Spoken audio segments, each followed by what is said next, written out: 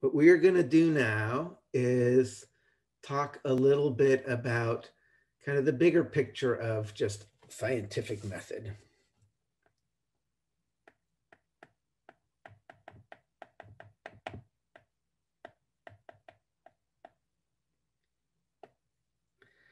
Because again, like I've been mentioning, part of our lab is about thinking about how do we learn stuff about, you know, in this case, the body, but in general about everything. I mean, again, maybe I should let me,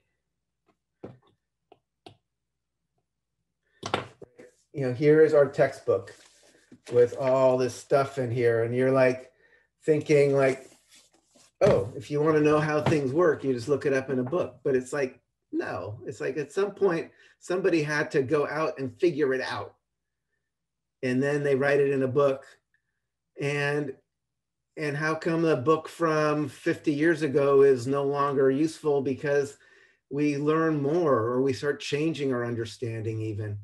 So what I'm going to talk about now is a little more about kind of that process where people are trying to figure this stuff out, and its strengths and some of its weaknesses. And I think it's just interesting to think about, and it also just kind of gives you more of an ability to kind of assess things. When you read some scientific study, the more and more you know about how this process is done, the more and more you'll be able to decide whether or not you trust what this person's conclusions are.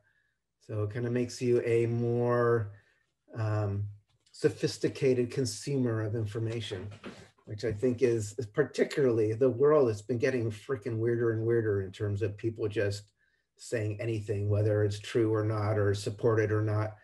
So having kind of more of a skill set in like thinking are these people all freezing because of windmills? It's like, no, probably not. It's like, let's go.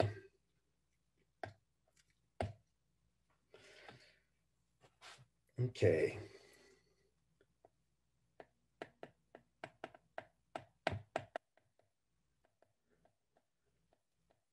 And I can also just say a lot of these things depend on who you ask. Like, what is science? One of the definitions that I am going to kind of be sticking to, that I think is a useful definition and kind of it works for me. I have this thing, Arthur Strahler. Science is the acquisition of reliable but not infallible knowledge of the real world, including explanations of the phenomena. So, so reliable but not infallible means, that's why we're going to be using probabilities and things. We don't know, we're doing our best. That's also why things change, or our understandings of things change as we get better tools, or, kind of look at things more closely.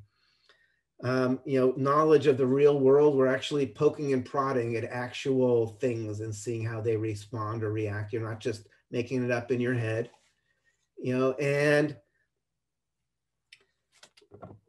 there are different kinds of research, right? There is research where you have, in the humanities, it's kind of off on, this on this side, if you're doing research in some English class or some history class, you're still doing research, but you're kind of looking at papers and you're reading things and you're trying to understand some, what were the forces going on in society when such and such happened or whatever. But that's not what we're going to be talking about. This is kind of more like a study of human affairs. We're going to be looking at this kind of more empirically based.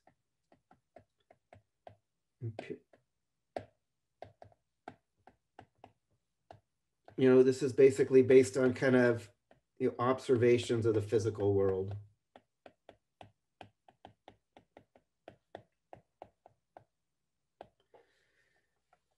We're going to basically look at things, add drops of acids and bases and measure the pH and see what's happening and all that, right? So there's this different kinds of research, but again, we're going to do the research that's more based on the real world rather than on kind of, ideas. And there's also things like logic.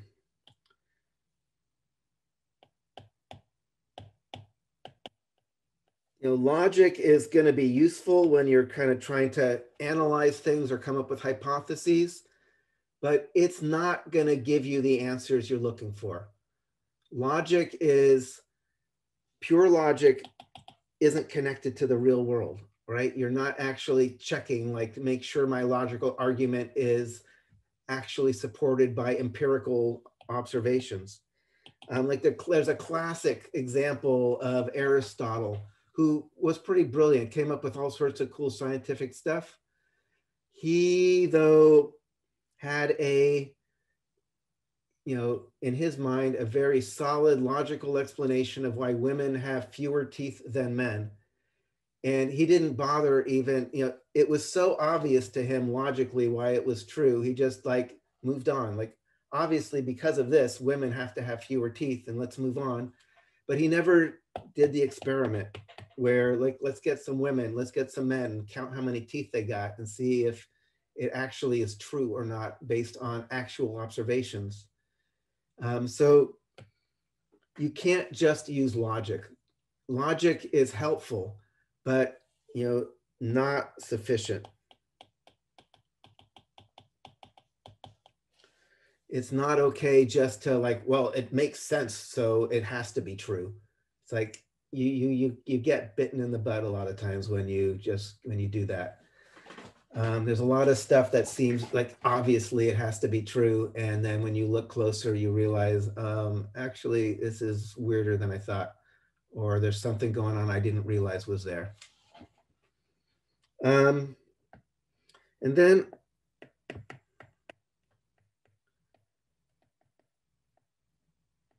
I'm going to mention this just because people often, so belief fields, these are things where you can't prove one way or another. You just know or don't know, you believe or you don't believe. This would be like religion. There's a God, there's no God. Ethics, morality. Abortion is a right for everyone. Abortion is wrong and, should never happen. It's not something you are ever going to get at with, doing the critical experiment and, get the answer. And a lot of times, again, I put this verses, a lot of times people think of these as things that are in conflict, and sometimes they can be, but in general, they are often informing each other, which I think is useful to bring in. Like the idea of, abortion, if you're wondering, trying to decide, is abortion right or wrong? It probably would help understanding the science of conception and development and what actually is pregnancy and what is the development of a human from a sperm, to a free living organism. Science can often be very indebted to ethics and morality to kind of guide which direction, what do you actually want to try to understand or learn about? We have the ability to make weapons to annihilate every living human being in the on the planet. Does that mean that's where we should put our energy and try to figure that out? Or some of the science around genetics has gotten, just in the last few years, has been getting more and more intense. It wasn't all that long ago that, the first mammal was cloned with Dolly the sheep. I remember when that happened, I'm like, oh man, all right, there's a can of worms. I was always kind of there's questions we didn't have to ask because it didn't matter. But now with CRISPR-Cas and stuff, you can just really go in and finally edit a genome in a germline cell and, kind of custom tailor a human being in a lot of ways, but not actually knowing the bigger picture of what the heck you're doing. Or like eliminating, I know some people who think like mosquitoes are annoying, so let's use our genetics and stuff to like basically eliminate mosquitoes. But then it's like, okay, only females when they're breeding bite you, and actually mosquitoes are important pollinators and like, and they're food sources for lots. Like, what the heck are you doing here? So like having kind of morality, ethics kind of guide, like, what are you doing with your science, I think is really important. Like if you have science without this kind of a context, you get people doing some pretty messed up stuff that could end up actually really having consequences they were never imagining or didn't intend. So just kind of putting that out there. These, they're not enemies. They're very different from each other, and they can actually be helpful for each other. Okay, continuing on here. So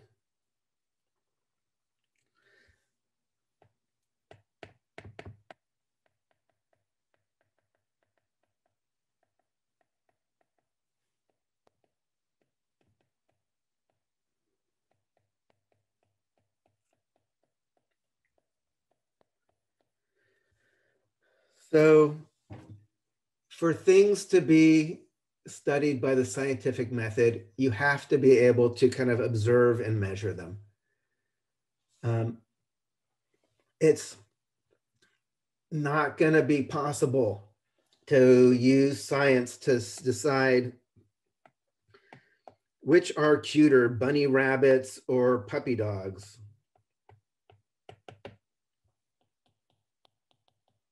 You know, there's no way to, at some core level, measure the intrinsic quality of cuteness in something. You could ask another question. If your question was, you know, what do college and Marin students consider cuter? You know, then you could show them pictures and say, pick the cutest one. And then you could, there you have something you could actually measure. But you know, the intrinsic qualities, like you couldn't say, you could say which tends to eat more food, bunnies or puppies, you know, because then you could just measure how much food they're eating, but you couldn't ask like, you know, which one is cuter. So there's that. Other things should mention, most scientific inquiry is interdisciplinary.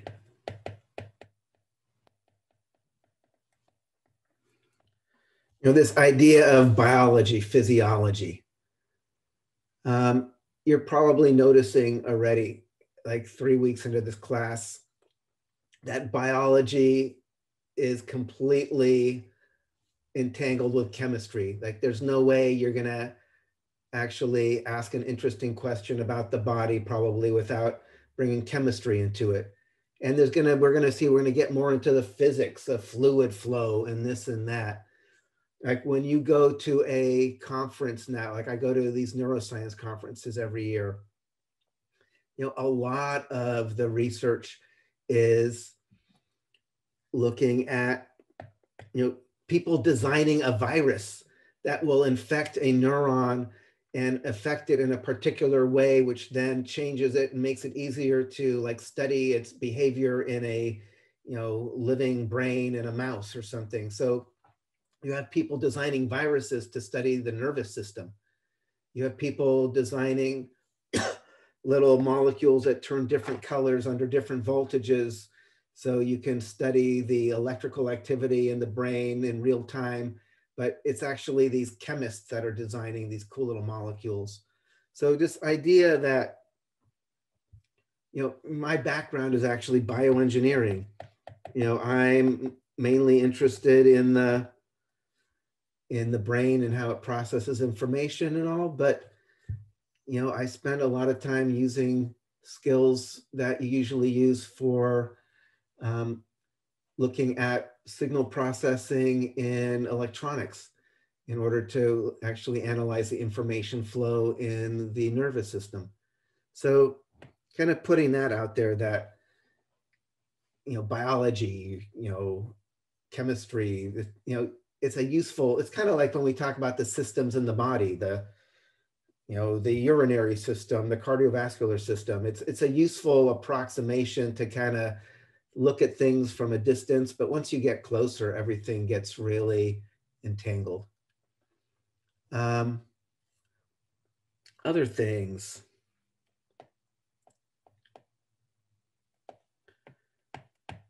Basic versus applied research.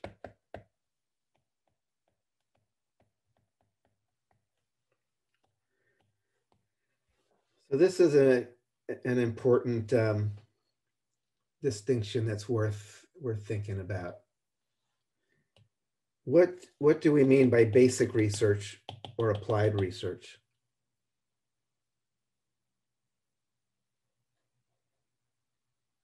Anybody?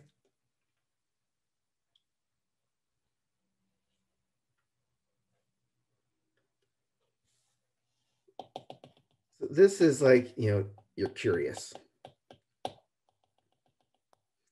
Basic research is, I want to know how it works. Like my dissertation work was like, how the heck does the ear manage to analyze the frequency and timing information of the sounds coming in just using a bunch of cells and goopy membranes and stuff. It's just kind of fascinating. How the heck does it do it?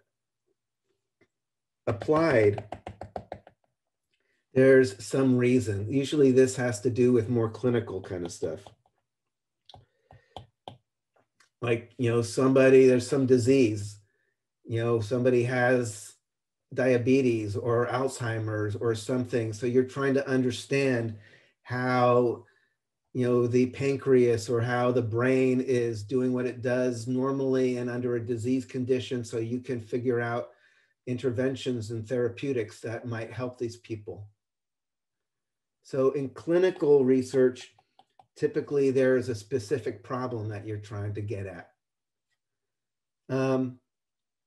There's a more modern word, which now people use a lot. This is like in scientific research, this kind of like the way like equity and inclusion would be like, you can't read anything about education without equity and inclusion. You can't really read much about research these days without seeing the word translational. Translational is kind of like this bridge between basic and applied. It's like, yes, we are interested in how things work, but it's also useful to see how can it be used in a practical way or a therapeutic setting or this or that.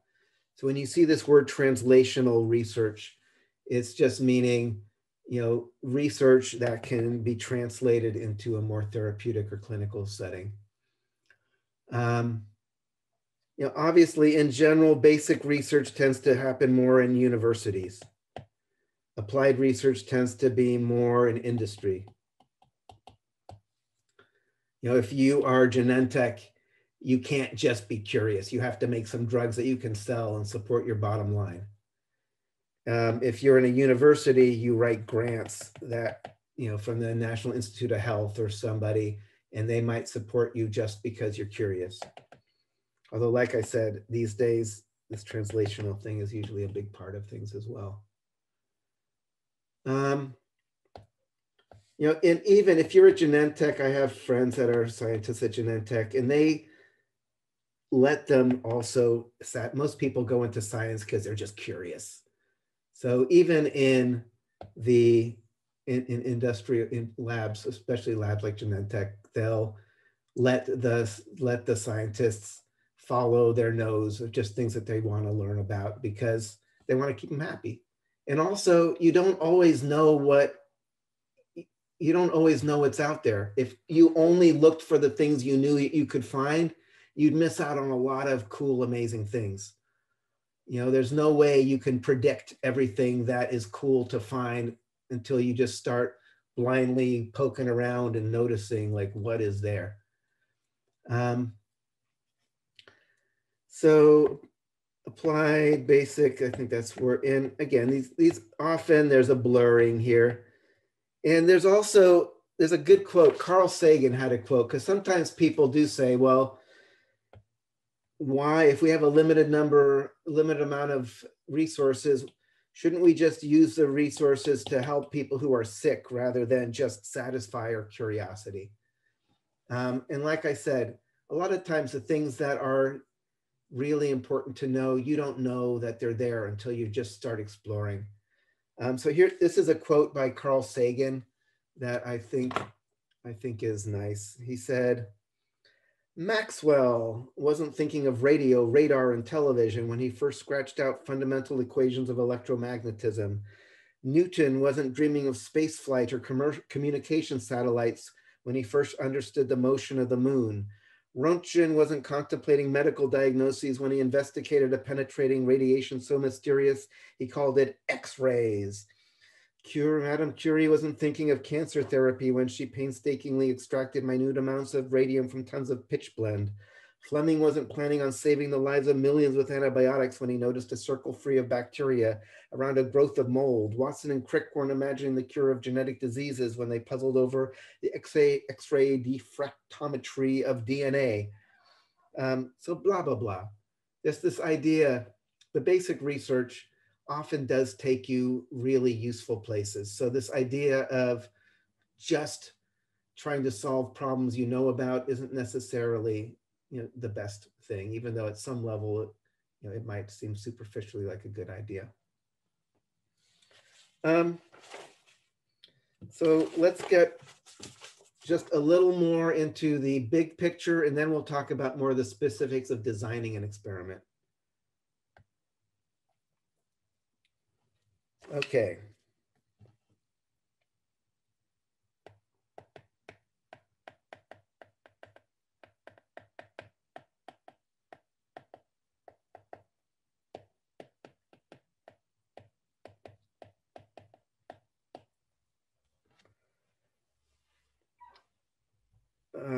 And there's also no absolutes. So no, how do I want to say this? No absolute scientific truths.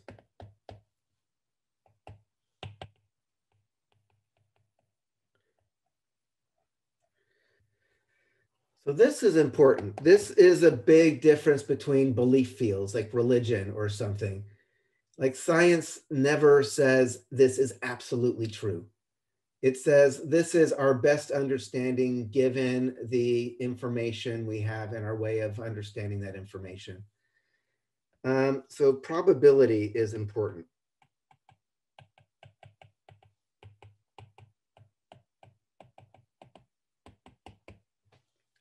Right? I mean, I can say like, I can have a statement, my statement that like the sun will come up tomorrow.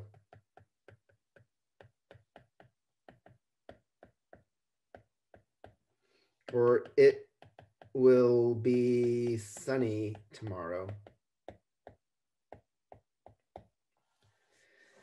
You know, based on everything we know about astronomy and thousands of years of recorded, you know, human history describing like, you know, the celestial bodies, probability is very high that the sun is going to come up tomorrow.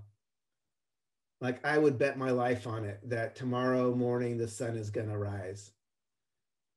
You know, and it might not. It could be there's some weird thing about physics that we don't understand, and the sun winks out of existence. It like just disappears. Or, you know, something about its nuclear fusion goes wrong, and all of a sudden it just explodes and it's gone. There's no sun tomorrow morning. But I can say everything we understand about astronomy and about what the sun is and how it works, very high probability.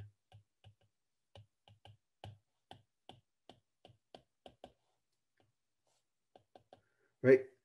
Just because I'm saying there's no absolute scientific truths doesn't mean like, it might be true, it might not be.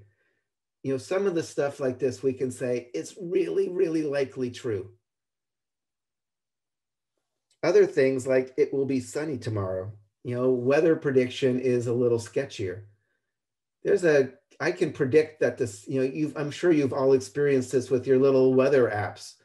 Like, wait, it was supposed to be sunny today and it's not. Or wait, it was supposed to rain and it's like sunny. Oh, stoked. So here you can make this prediction, but you know, it's going to probably be lower probability about whether it's really true. You know, neither case is as true, but one of, you know, probability, that's why I was saying in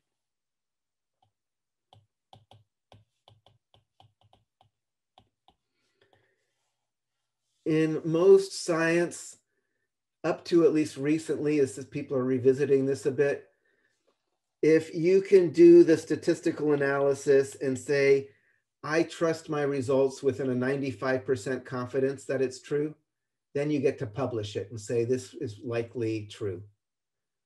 Like you do some study about caffeine improving people's tests taking in their exams. If you can do this experiment and you do the statistics and it says, well, 95% or better chance that my results really do say that, then I can publish it. It means I might be wrong. You know, it could be there's some mess up in just the subjects that I chose or whatever. But just kind of putting that out there. No absolute scientific truths. But that being said, there are things like global warming.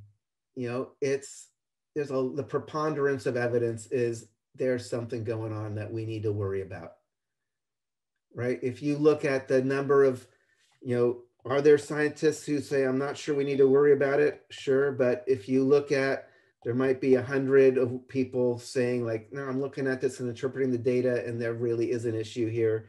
And maybe one that's saying, well, I'm interpreting it a different way. So, you know, so nobody is absolutely true, but I would say the chances are, if, you know, 100 people are all saying like, no, I'm interpreting this data a certain way, it's more likely that that's what's going on. Evolution, similar kind of thing. You know, there's no way to actually ever say for sure. And the details about how it works, you know, we change in terms of some of the subtle details of how we think it unfolds. But, you know, there's so much evidence that that is how we got to end up with human beings from bacteria that, you know, I would say it's really, really likely. So then this idea, all scientific statements must be testable. If you make some statement, you can't just say it and then walk away. There has to be some way to test it, or else it's not something that you can deal with in the scientific method, right? If I, you know, everybody who hangs out actually has their little, like, you know, guardian angel hanging out on their shoulder, making sure that, you know, guiding them along, you know, how could it not be? Because there's so many times things should have gone south, but like kind of miracle, everything turned out okay. You know, that's not something that you're ever going to answer with the scientific method, right? Because we can't test it. We can't test you know, we don't have anything that measures angel energy or whatever. So that's not something you're going to look at with the scientific method. You're going to have to ask something more like, you know, which eats more, rabbits or puppies?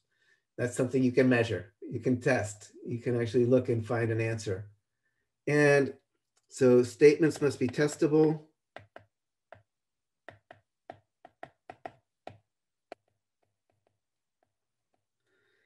Tests must be reproducible.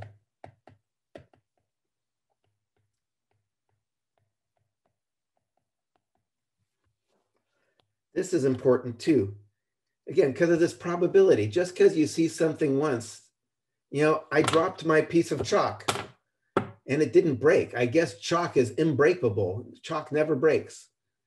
It's like, probably that one time it managed to not break, but if I did the same experiment again and again, I would probably notice a lot of the times the chalk does break when I drop it, right? So if you want to really increase the probability that your statement is likely to be true, if you do the same thing again and again and keep getting the same answer, that is more and more evidence that you are more probably getting at something that's true.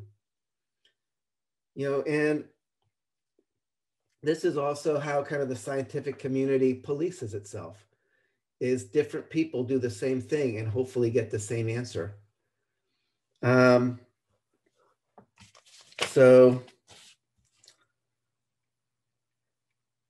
I'm going to say this. So science relies on skepticism.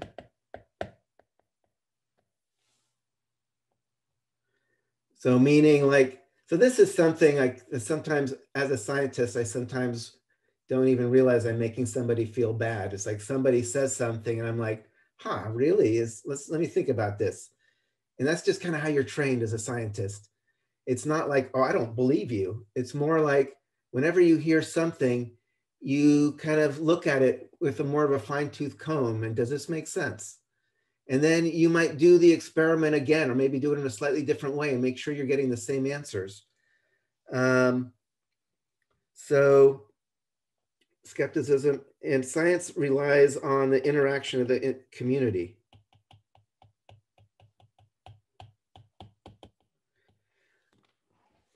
When you write a scientific paper that is describing your results, it doesn't just get published. It goes to a bunch of other experts in the field that look at it and read it and decide, like, does this make sense? Did this person miss something? So you're working with a lot of people because, a human, or I should say scientists are fallible humans. They make mistakes, they have biases, they see the thing they want to see, even if other people are looking at the same thing and like, I don't really see that there. So by having a lot of scientists working together and kind of checking each other's work, you're more likely to transcend the fallible human and get more at kind of the true nature of the universe.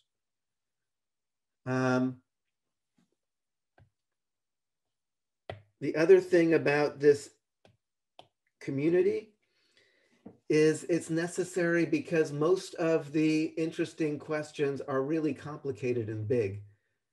And I think I mentioned early on in the semester that when you design an experiment, when you come up with your objective, it has to be very narrow.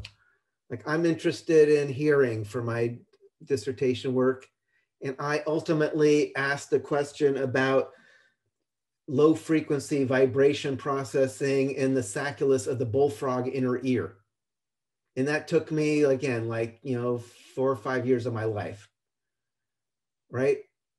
And I came up with some stuff that, I think is interesting, but it's only interesting in a bigger context of lots of other people all working on different parts of the same big questions and building a bigger understanding that we work with. Human beings only live if you're lucky, 80, 90 years at most, then you're dead. And if you really wanted to look at some of the really interesting questions at a deep level, it would take way longer than that.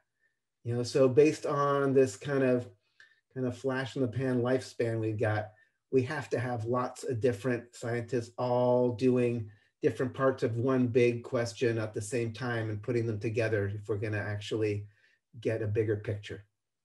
So that's that.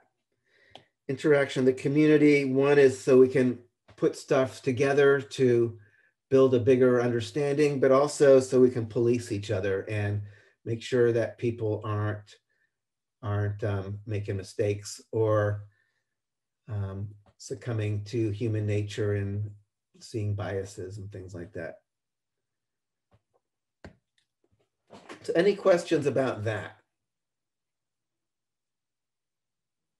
All right, so now what I want to do, we'll talk a little bit more about scientific experiments and how you design experiments, because I think that is useful as well.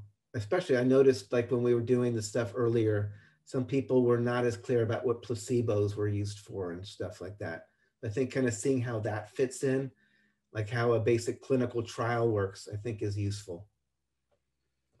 So let's first start with hypotheses.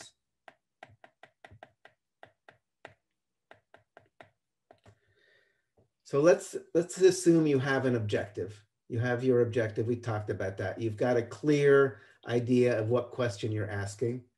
And then you're going to come up with your hypothesis, what you think you're likely to find. How do people come up with hypotheses? What are some of the ways hypotheses are derived? You've been doing it. So how have you been doing it even? Is it by observing something? Well, this is before. So, so I guess what we could say is if you've been watching the world, you've probably noticed different trends. So yeah, so one thing we have is called inductive reasoning, kind of generalizing specific observations.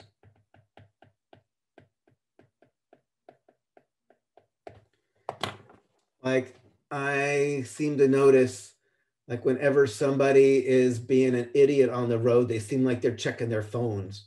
It's like this, going down Sir Francis Drake and somebody like almost hit me. It's like they're on their freaking phone.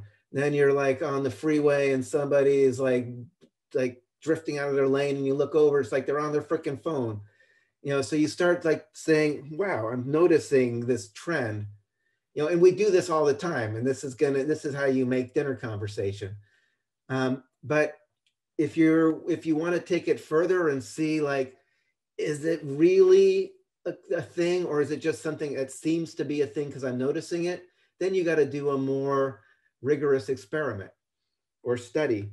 So if you have specific observations that are making you think that this is likely true, and then you say, well, I think it's actually not just these specific observations, but I bet you it's true in general. And so my hypothesis is people are a menace on the road when they're using their cell phones, or I should say people are not as good drivers when they use their cell phones. That's my hypothesis. That would be an example of inductive reasoning. I'm taking my specific observations that I've been noticing and I'm generalizing it and saying, not just those idiots, but in general, all drivers that are on their cell phones are going to be not as safe drivers as people who are not using their cell phones. So that's what we call inductive reasoning. And again, you do it all the time. What are other ways you can come up with a hypothesis?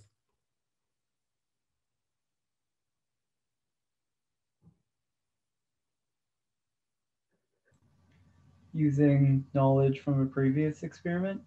Yeah, exactly. Did everyone hear Chris? Using kind of previous knowledge. So this is called deductive reasoning.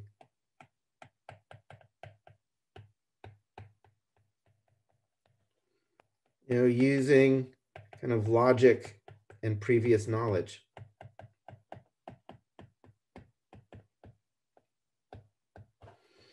Like with caffeine and test scores, I can say, well, I know caffeine is a central nervous stimulant and keeps people awake and alert longer. And I also know in general, when people are studying longer and more focused, they tend to do better on tests. So I am going to hypothesize that people who are drinking more coffee then, and therefore are awake and alert more, are going to do better on their tests. I'm using stuff I already know and using some logical connections and coming up with my hypothesis. Doesn't mean it's true. I got to do the experiment to see if it's true. Like I said, logic doesn't always get you to the right answer. Sometimes it gets you to an answer that seems like it should be true, but when you actually look, you realize like, oh, it's not. Um, what other ways do people come up with hypotheses?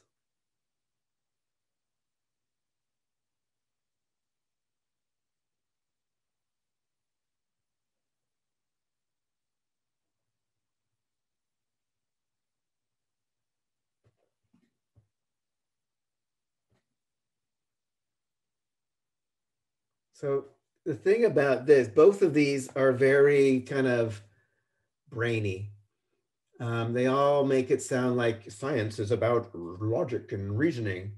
You know, a lot of times people come up with hypotheses in a little more of a random kind of way. And it's worth putting this down just so you get a sense of the more real human part of science, like intuition. You know, particularly people who've been studying a particular field for a long time.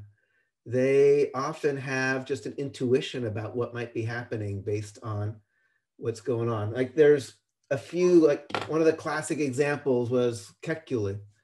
He was the guy who came up with the benzene ring, the aromatic ring. Like he knew that benzene was, had 6 carbons, but he couldn't figure out how they were connected together in the actual structure. And he had a dream about an Ouroboros, of a snake that was just kind of eating its own tail. And like in the morning, he like realized, oh my God, I've been missing it. It's the ring structure, but it wasn't, it came to him in a dream. So things like that are important to kind of honor. Serendipity, another one. What does serendipity mean?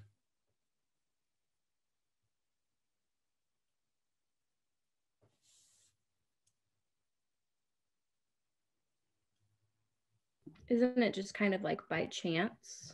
Yeah, something like happy accident, or the classic examples of serendipity are things like when Fleming discovered penicillin, right? He had some, plates of bacterial colonies, and there was mold. They had gotten contaminated, and there was mold.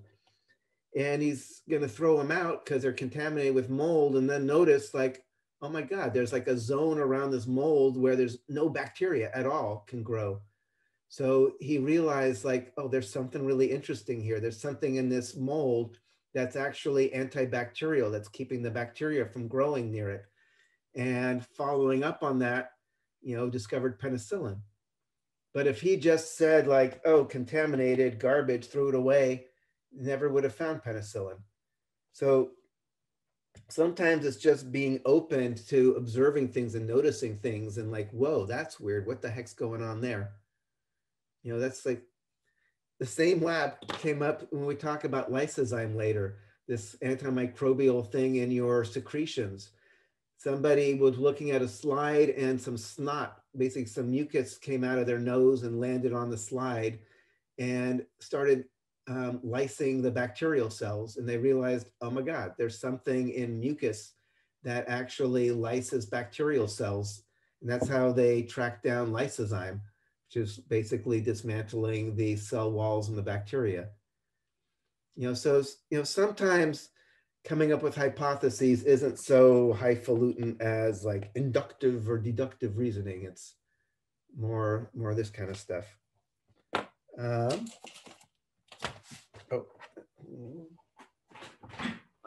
Sure.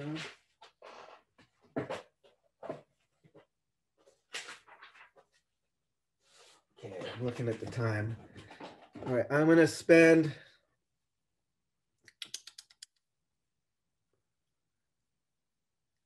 a couple of more moments tying this off. I actually want to make sure I spend a little bit of time talking about the pre-lab for Tuesday, since the enzyme lab is one that requires quite a bit of thinking about what your hypothesis is going to be. But you need to actually understand some of the background information about kind of the dynamics of enzyme-driven reactions to write your hypothesis. So I'm going to spend just another few minutes kind of tying off our discussion, or kind of just rambling, but I think useful, kind of thinking about the scientific endeavor.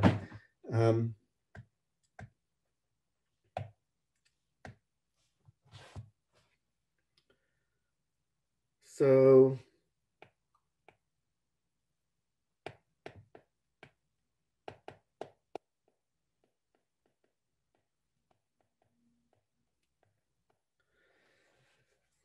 all right, so when you're designing experiments, the thing that you need to worry about is often when somebody knows that something's happening, it's going to affect the results. So if I am studying, let's say, the effect of caffeine, versus test score.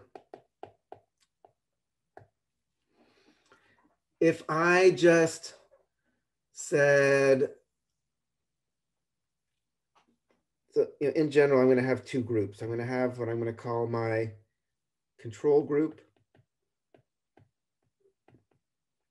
and my treatment group. So this gets caffeine. My control group should be exactly matched to my treatment group, except for not getting caffeine.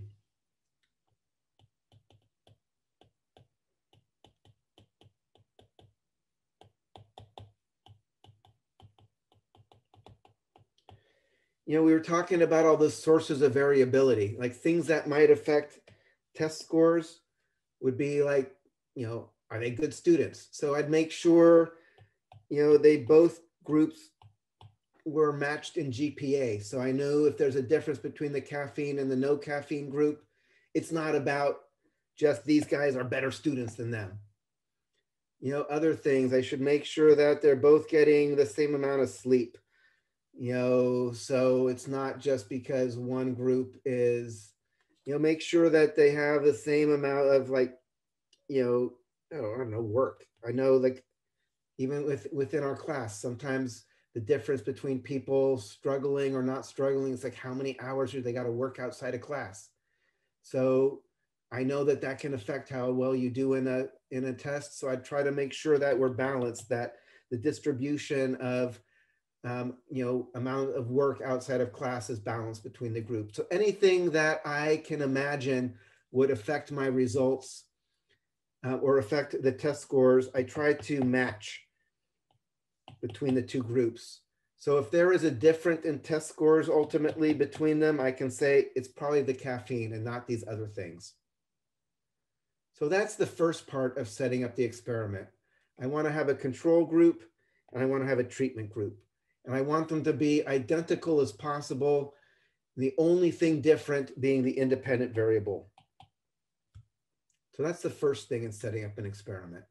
Try to deal with these sources of variability by having them matched so they can't be, biasing one group versus the other group. Next, there's the whole placebo effect, where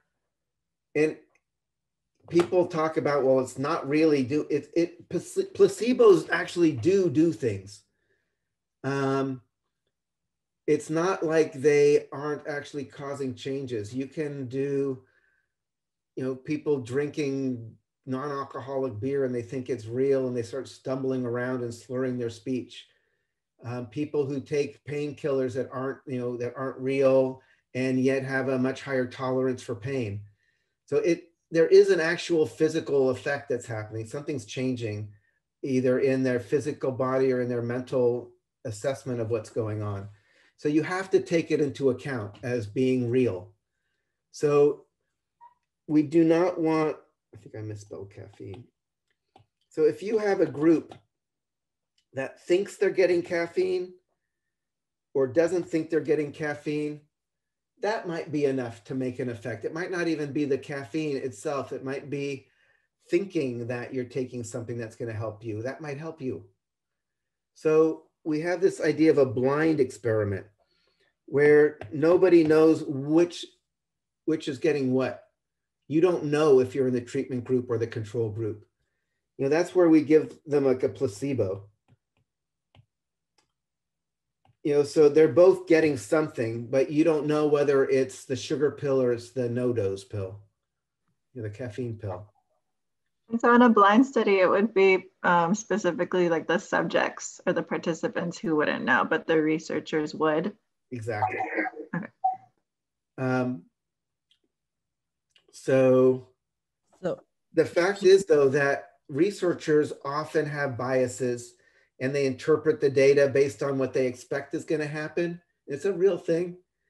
You know, I'm grading something and I know that these are the caffeine group and maybe it's a partially correct answer, but you know, they're getting partial credit and I give them a higher score than I gave these guys. And I didn't even mean to, but it's just, I'm expecting them to do better and I want my thing to be, you know, so double blind means the researcher doesn't know who is in which group either until after you're done with the experiment and you unblind it. So this, the researchers don't know. This is to kind of control for researcher bias.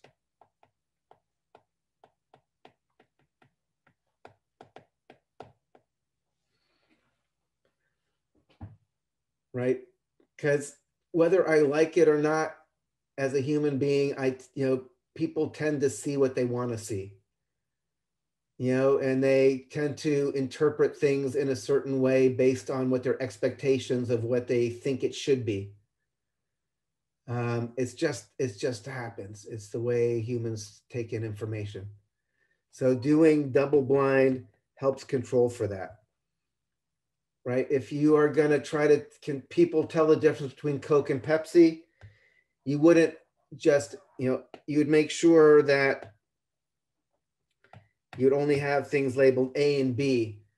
And we would see which do you think is Coke or Pepsi? And you'd say B is Coke, A is Pepsi, and I record the data. But I don't even know which is Coke or Pepsi until after all the data has been taken. So I can't give you subconscious clues that I don't even know I'm giving you about whether it's Coke or Pepsi.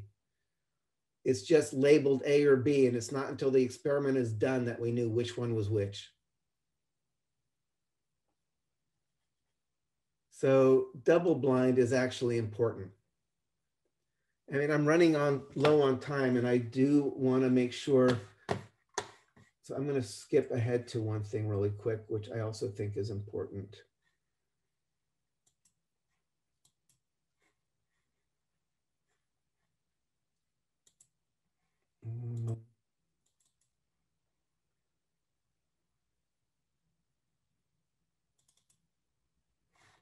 All right. To give you a sense also about probabilities and stuff.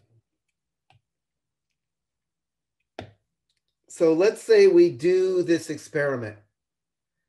The one I'm going to show you the clinical trial data for is Tagamet. It's something that is for heartburn. So these people have heartburn.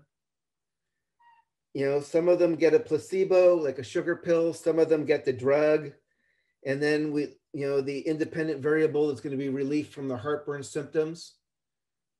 And we get the results. We do the statistics and say, hey, it looks like statistically the people who took the actual drug were more likely to have relief from the heartburn symptoms. So it gets approved as a drug and it goes on the market. Does that mean that this drug is always going to fix your symptoms? And if you don't take the drug, the symptoms aren't going to go away? It's like, no, not at all. So this is, I think, kind of sobering to look at what does it mean to be clinically effective. You know, this here is clinical trial data for Tagamet. Cimetidine is its official name. So, and it's basically saying, all right, the people who took the drug had 75% of their heartburn episodes received here, and like 2/3 of the people in this case.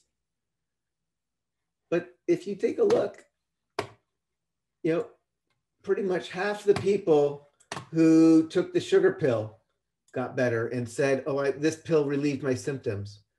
So half the people who took the sugar pill said, oh yeah, this is effective for my heartburn. More people who took the cimetidine, but not that many more. And if you take a look, somewhere between quarter to a third of the people who took the drug didn't get relief. So just because you take this drug, it might mean like a third of the times it's actually not going to help you. And taking a sugar pill half the time would have been just as effective. So just kind of putting it in some context, what does it mean when you see these probabilities and put it in a real context? It still means that this drug probably will more likely make you feel better, but not necessarily. And there's a good chance you'd feel better if you just ate, a spoonful of sugar or something that you thought's going to make you feel better. Or you just wait a little bit of time, it makes you feel better. So just kind of putting that out there. And then a lot of times the fact that things only work on some people, we all have very different physiologies.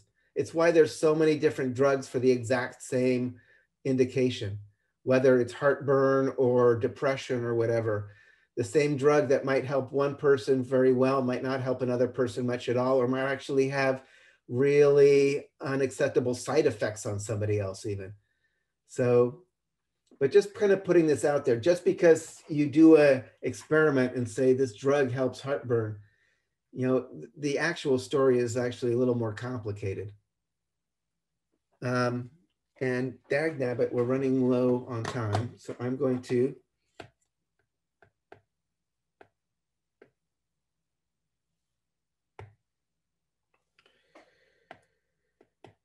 so for the enzyme lab,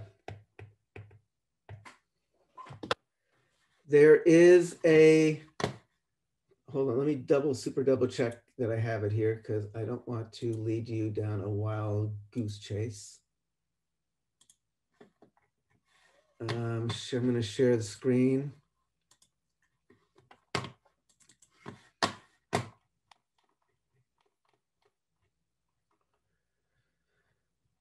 Okay. I did not get to the scientific literature and literature search homework yet. So actually, it's not published yet. It will not be published until we talk about this next week. There is going to be a little more I wanted to cover that I didn't.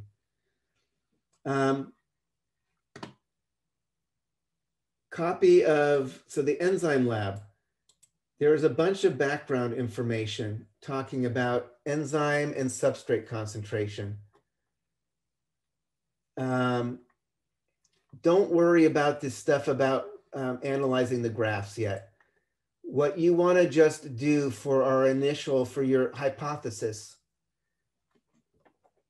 is just think about the two things that are going on. The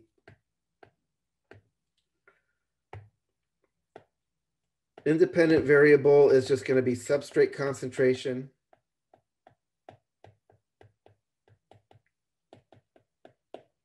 Dependent variable is going to be the reaction rate. In this case, we're going to be looking at hydrogen peroxide breaking down into water and oxygen.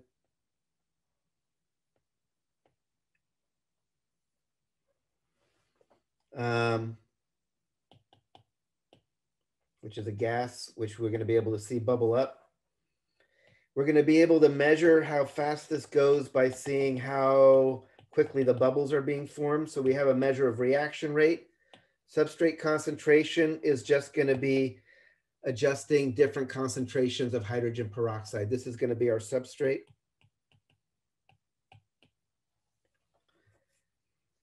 So your hypothesis is just going to be, I believe that as we vary substrate concentration in a certain way, reaction rate is going to be affected in a certain way. And we're also going to have to talk about, there's something called saturation that happens.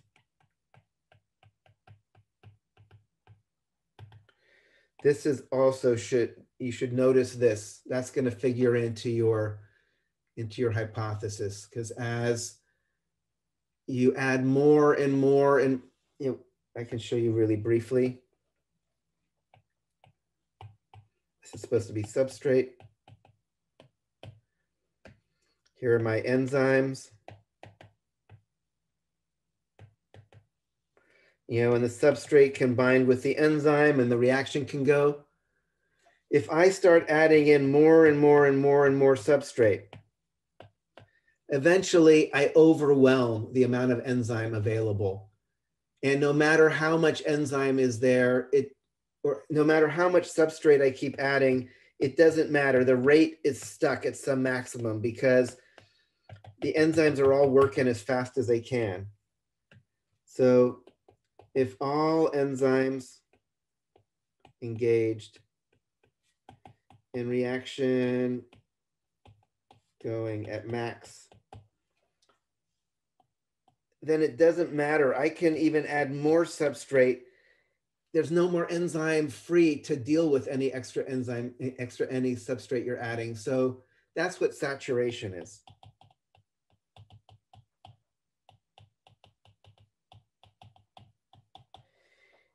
You have added in so much of the substrate that all the enzymes are working as fast as they can.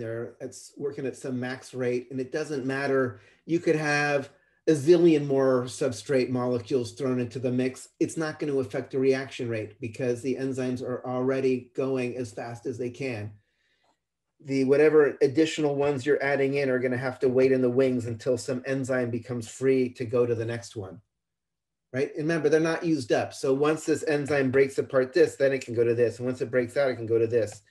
But if I am at saturation, I am at some max rate. If I'm not at saturation, then it's different, right? If I'm not at saturation, I add an enzyme, it gets broken apart. I add two ends. If I add a substrate here, it gets broken apart. I add I double the amount of substrate. If there's enough enzyme, I'm doubling how fast I'm breaking things apart, right? As long as there's enough enzyme, if I increase the concentration of the substrate, I'm going to increase the rate of the reaction. Because as long as there's enzyme waiting in the wings, if I add even more substrate, that's going to get broken out by the enzyme that's waiting there. But again, if I've hit saturation, then all the enzymes are engaged. It doesn't matter how much more, I'm going to be stuck at some maximum rate. You can look at those videos. It'll help explain it as well.